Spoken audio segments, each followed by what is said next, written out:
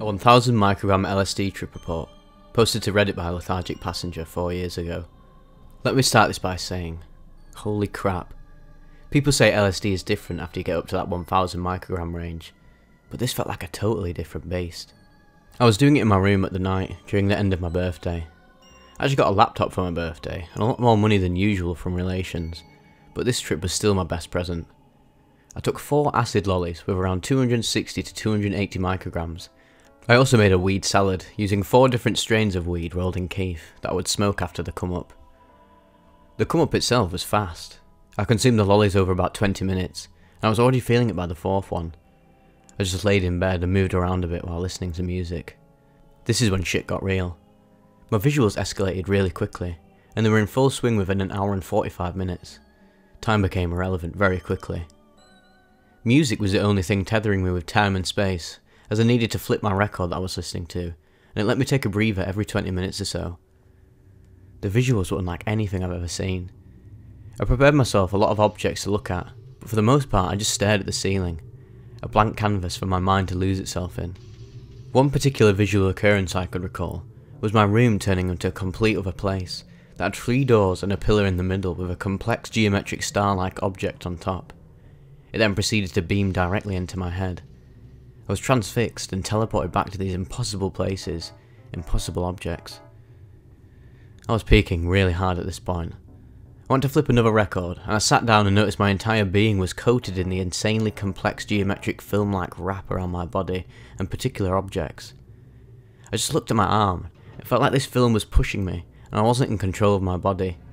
As it motioned in a direction my body would follow, I was in a complete ego-death-like state. I was aware of my existence in areas, but I didn't even know what I had taken at this point. There was also this wave-like pattern that was just above me, that looked a little like a topographic map for mountains in very complex geometric shapes. I lifted my hand, and as it went through it, it acted like water, where the water rippled as my hand went through it, but still had structure. I also began to feel the film-like substance as I hovered my hand around it and tried to touch my fingertips.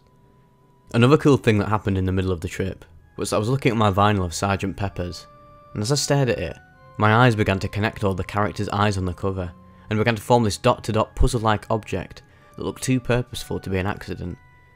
It's like these characters were put in exact positions on purpose, like a hidden message. The last face the dot-to-dot focused my eye line on was Aleister Crowley in the left-hand corner. For some reason, I was told to put the plastic sleeve circle on the cover and use it like some weird Sherlock Holmes hidden message magnifying glass. The Beatles on the cover were moving, and I think they were talking to me. Throughout this trip, I definitely felt the presence of something. I can't really tell you what it was, but I had a lot of auditory hallucinations. One in particular was this strange culmination of noises that sounded like they were game noises, chewing sounds, old-fashioned buttons being pressed, and weird whining noises. They were all mashed into one continuous loop that kept repeating over and over and over again throughout the trip.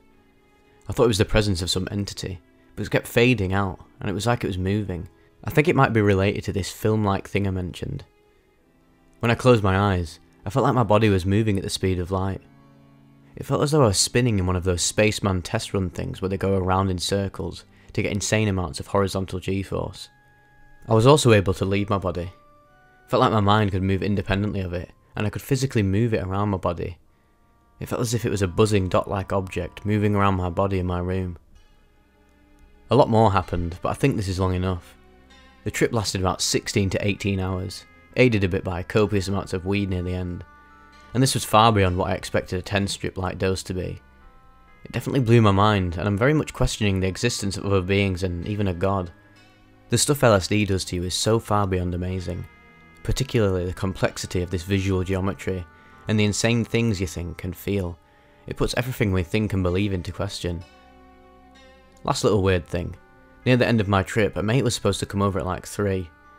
I was chilling in my room waiting for him to arrive, and I thought I heard him chatting with my brother downstairs, but when I went downstairs 15 minutes later, my brother said he wasn't there, and he was coming soon.